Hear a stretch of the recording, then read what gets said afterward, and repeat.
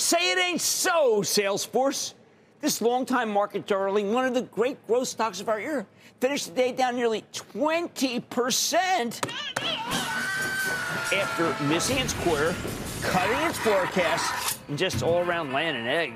It's a breathtaking comeuppance for this cloud king, the first serious shortfall since the Great Recession. It laid the entire market to waste because Salesforce is a component of all three major averages. Hence why the Dow lost 330 points, S&P sank 0.60%, and the Nasdaq tumbled 1.08%. The House of Pain. Salesforce is a company that I've championed since it started, well, I guess really since it came public, to the single digits back in 2008.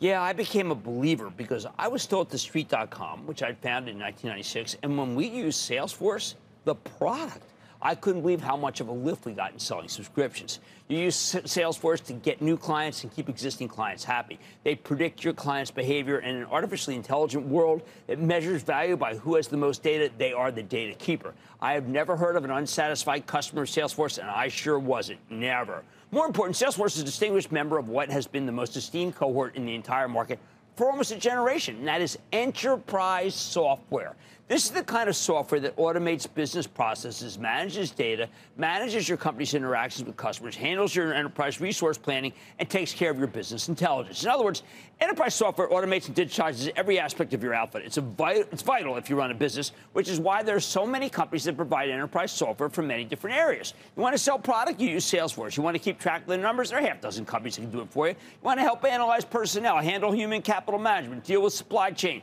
keep track of the finances. Well, there are another dozen of companies that can help you. You need to be protected from cyber bandits. There are myriad cybersecurity software businesses. You want to onboard people, design a website, keep track of receivables. There's 100 companies that make enterprise software for those spaces, not to mention the hundreds of private enterprise software companies that are just praying to come public. And that's the real issue. A material reason for Salesforce's shortfall. There are so many of these companies, so many publicly traded enterprise software names, we can barely keep track of them all, and they are all nipping at each other's heels, making it much harder to be in this sector than it used to be. Yet these firms keep being pumped out of the venture capital well because it has been the most lucrative part of the entire tech complex since the beginning of time, or at least since the beginning of Microsoft.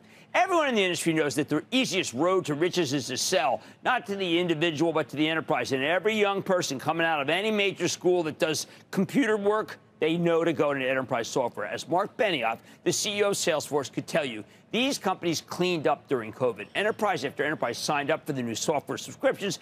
It was a heyday for the entire industry. House of pleasure. In part because many of these enterprise software tools can help remote workers collaborate. Maybe too much of a heyday. Companies just spend too much on their vendors, order too much, apparently much more than they can use or even open.